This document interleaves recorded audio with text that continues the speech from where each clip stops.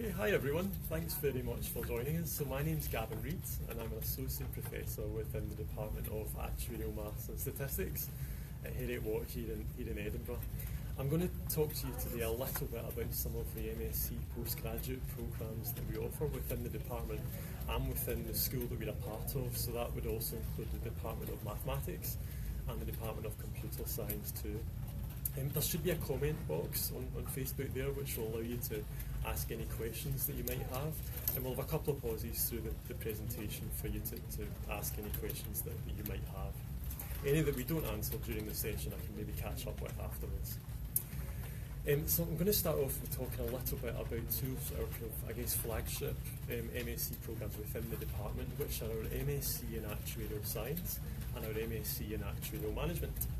And they're most suitable for those of you who might be interested in working in a career as an actuary in the future.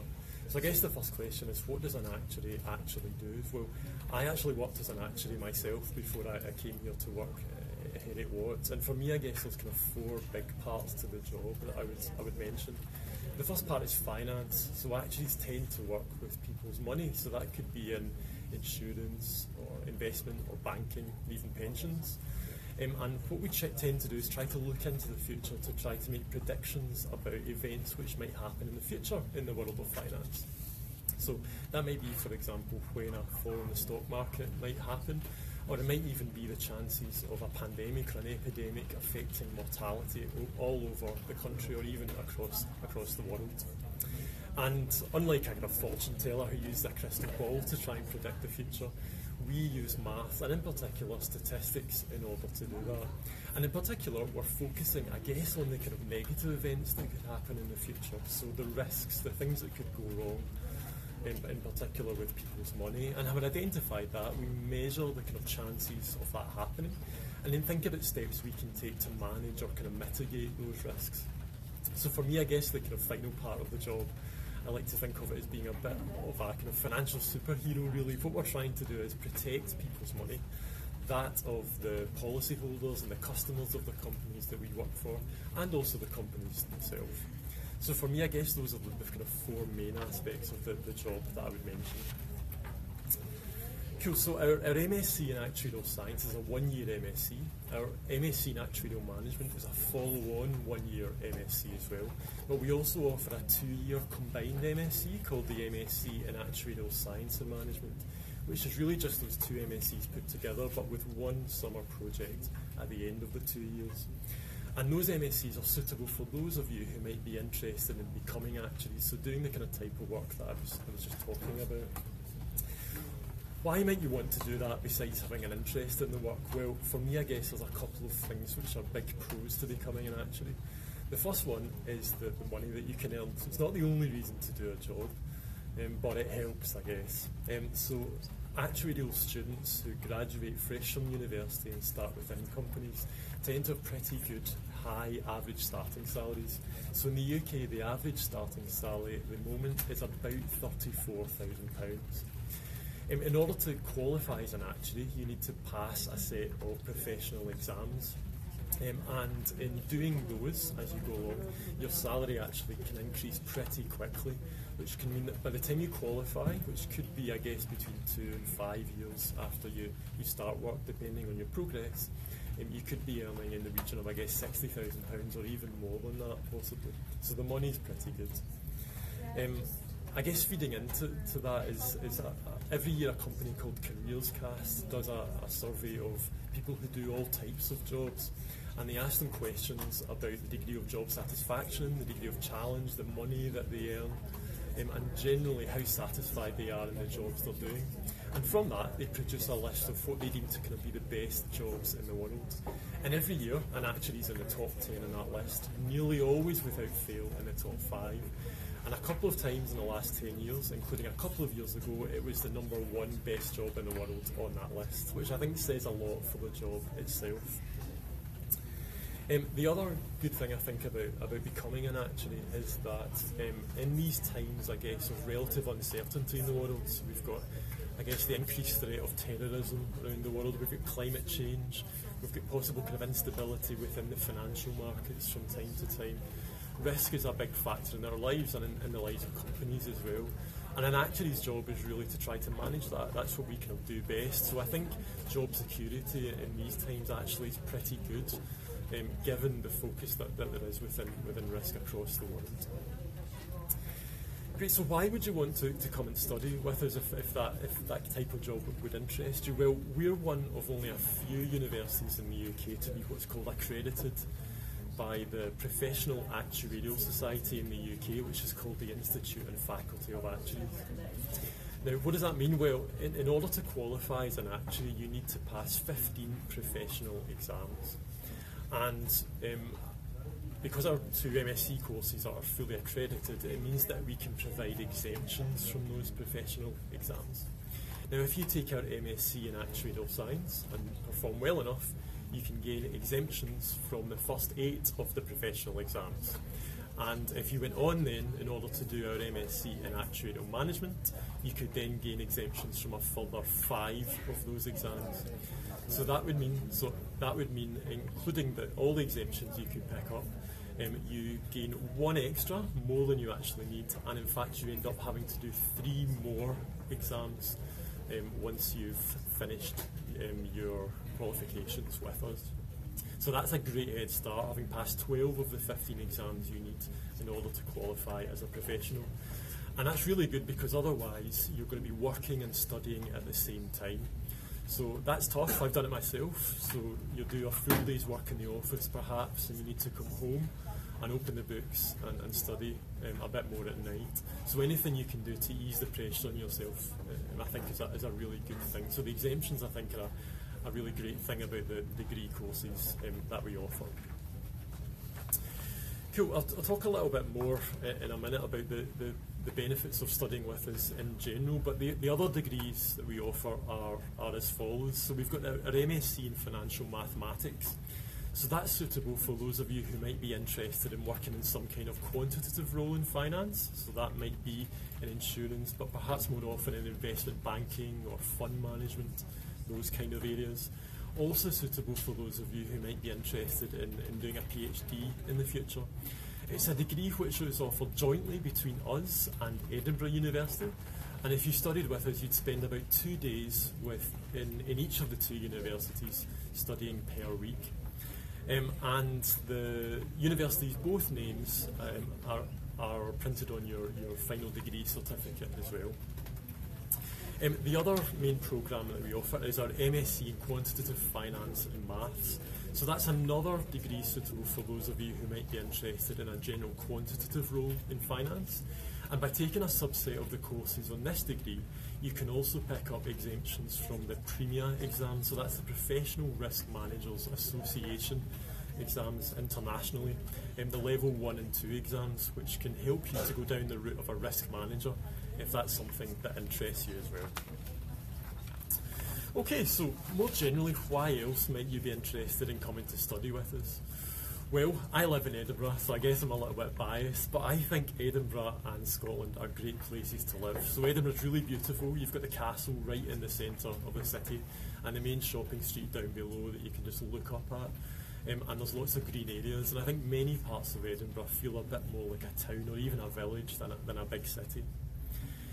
Our programmes, as I mentioned, offer exemptions from the professional exams. So we've got the Institute and Faculty of Actuaries exams. On our Actuarial Management MSc, you've also got the opportunity to pick up what's called the CIDA qualification. So that's a risk management qualification, again offered by the Institute and Faculty of Actuaries. And there's the Premier exemptions as well on our Quantitative Finance and Maths MSc. In addition to that, very recently in December, we were really pleased to receive the Certificate of Excellence Award from the Society of Actuaries. So that's the American Institute of Actuaries, the American actuarial profession, and we're the first actuarial university within Europe in order to gain that recognition, which we're really proud of. The department and the university as a whole, in fact, are highly ranked. The department itself was the first of its kind in the UK, and every year on our postgraduate student surveys we get really positive feedback on the quality of the courses, and in particular the teaching that we provide too. So every year, almost without fail, about around or more than 90% of our students say they're satisfied with the courses that we teach, and in particular say that the staff are good at explaining things, which we're really proud of in terms of our quality of teaching. We've also got close links with the actuarial profession. So for example, I myself am a member of the Institute and Faculty of Actuaries, and I'm also on the Scottish board of the IFOA, and I have responsibility for raising the profile of actuaries in Scotland. There's also the possibility for doing your actuarial summer project on our MSc in Actuarial Science and also our MSc in Financial Maths and QFM, doing your project actually within industry, so with a company. And that's facilitated through our close links with industry. So within the university, we've got the president of what's called the Scottish Financial Risk Academy, so the SFRA, which takes responsibility for actually trying to tighten links between the industry and academia, and that allows us to try and run these summer projects within industry themselves. In addition, we've got some questions coming in, so I'm going to hand over for some questions. Thank you for the questions that are coming through. First one is by Vera Lopez. Vera Lopez. Can I apply for several programs, is the question. Yep, you can, Vera. So the only thing I would say about that is that in terms of our actuarial programs, you would need to complete some kind of actuarial degree in actuarial science before you could apply for the MSc in actuarial management. So the prerequisites for actuarial management are exemptions from some of the earlier exams, which you could pick up from our MSc in actuarial science, for example. But absolutely, you could apply for our MSc in actuarial science, our MSc in Financial Maths, or our MSc in Quantitative Finance and Maths. There's another one coming through. How likely is it to get a job as an actuary? So I kind of alluded to this before, but I think the job prospects are really good, particularly now, perhaps even more than in the past. So as I kind of mentioned, an actuary's job is to manage risk, and I think there's this increased focus on risk all across the world, in terms of the threat of terrorism, in terms of climate change, in terms of economic stress. So I think actually now more than ever the prospects of jobs are really good, particularly if you can pick up a lot of the exemptions that are available from our actuarial degree courses, because that really proves you've got the skills and the knowledge that you need in order to succeed as an actuary. Cool. We'll continue. Great. What else have we got within the department? Well, something we're very proud of within the department is our Students' Actuarial Society. So it's a society which is run by our students for the benefit of our students. And every year the society organises a wide range of events. So that could be talks based on current kind of hot topics within the actuarial and finance industry, social events across the year too, revision sessions for classes, and their flagship event every year really happens in February, so it's scheduled for next month, which is the Student Society Annual Conference, and that attracts speakers from all across the country and sometimes beyond, and also attracts industry attendees coming in, so actuaries who actually work in the local industry and beyond to come in order to see the speakers and pick up their continuous professional development requirements in doing so. For those of you who are interested in trading and investments and more the kind of fund management side, we've also got a very active trading and investment society within the university as well. What else? I think, well, something else we're very proud of within the department is that you're taught by experts in the fields of finance. So as I mentioned, I myself am an actuary, and within the department we've got 7 actuaries, so about a third of our staff are actuarial staff who've actually worked in industry in the past. And we really try to bring the benefits of the examples of the work that we've done in the past to bear in the courses that we teach you. And we've also got experts in risk management as well. So one of our professors, Andrew Cairns, who's also the director of the Actuarial Research Centre. So that's the research centre which is run on behalf of the Institute and Faculty of Actuaries and picks up really all the kind of key research done by the profession. Andrew's also kind of expert in risk management in addition to that. The other thing which we're quite proud of is that throughout the course we tend not to just give you the material and allow you to go away and just learn it on your own. So we really are proud of the fact that we try and guide you through the course material. So that's both within lectures, classes during the week, which tend to be very interactive and involving. For many of the courses, there are also tutorials, which allows you to do question practice. And also in many classes, there also tend to be labs, so using kind of Excel or the statistical package R in order to apply the theory of what you've learned in class in practice as well, which we think is really useful when you come to kind of work in the real world. So I think for me, those are the kind of key elements which make this a kind of great place to study, and I'm very kind of proud to work here. In terms of entry requirements, what we're looking for really is you to have a previous degree in a kind of mathematical related discipline. So we get a number of kind of applications each year from students who've done kind of business related courses, but sometimes we find that those don't quite have enough mathematical content. So we do need a good amount of mathematical content in your previous degrees, and we're looking for about the equivalent of a good upper second class honours degree based in the UK system, or equivalent if you're currently studying abroad. For the MSc in Actuarial Management, that's slightly different. So as I mentioned earlier, having done a previous actuarial science degree is actually a prerequisite for that. So in order to enter the MSc in Actuarial Management, what we're really looking for there is you to have done that previous actuarial degree, done pretty well, and have 6 exemptions from those earlier actuarial exams. Excuse me, those are called the core technical subjects. So that's what we're really looking for there. In terms of scholarships, question? Yep. I want to ask about job expectancy after finishing Master Network Security program. That's Mamoon who is asking this. Cool, Mamoon. So I think it would be best if we could get you to speak to maybe one of our computer science experts. Maybe after the talk, we could kind of link you up with one of them. Would that be okay? If we could maybe do perfect. that? I'm not an expert on that course in particular, I'm afraid. I'm sorry.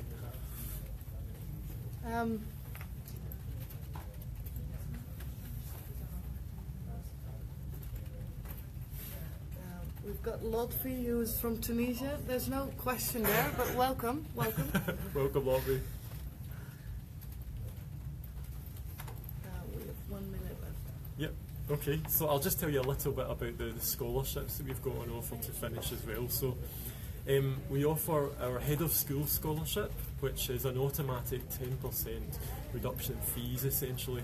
And that applies where you apply and the offer is received and accepted before the end of March, typically. We also offer other scholarships, including a range of scholarships. I don't think we've quite finalised those for this year as yet, but they're typically available on application basis to the kind of outstanding applicants that we have available. In addition to the courses that I've mentioned, we also have a wide range of mathematical MScs available. So that's in both computational, applied maths, pure mathematics as well. And as we mentioned earlier, we've also got a range of computer science MScs as well. And those are on subjects such as data science, artificial intelligence, human-robot interaction, information technology too, and several of our mathematical and computer science MScs are 2-year courses with a pre-masters to lead you into the second year before you finish. Great. So do we have any other questions to finish off? There's one person asking, Vero again, asking about applying for a PhD. Can you help me find the topic? So we would like to invite Vero to apply for the virtual open day chat that is going on in the background, and in the comments we're now going to send a link. So Vero, that's would be our best bet for you now. Great, Vero. So hope that helps with that. Exactly. Yeah, I think that's it. Great. Yeah. Well, thank you very much for listening, for attending, anyone. If you've got questions, feel free to contact the guys behind me via the virtual open day. We've got some of our actuarial students there who are available to help with any particular questions you might want to ask them as well. So thank you very much for listening, and bye-bye.